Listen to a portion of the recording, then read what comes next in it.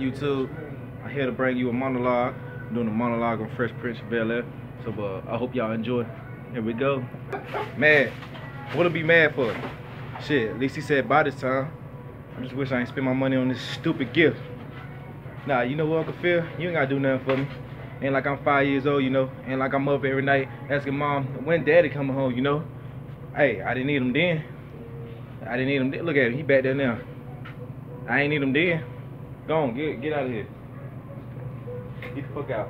Don't even talk to me, Gerald. Your name Gerald now. You're not my pops no more. How the fuck I come out black and you light skinned though? You tell me that, huh? Tell me that. Tell me that, pop. Tell me how the fuck I come out black and you light skinned. Why you get all the light skinned glory, huh? But I come out black with nappy ass hair, huh? Tell me that. You know what? I'm gonna get through college without him. I'm gonna give me a great ass job without him. I'm gonna have me a beautiful honey. I'm gonna have me a whole bunch of kids. And I'm gonna be a better father than he ever was. Cause ain't a damn thing he can teach me about how to love my kids. Why the fuck you didn't want me, man? I wanted this promise.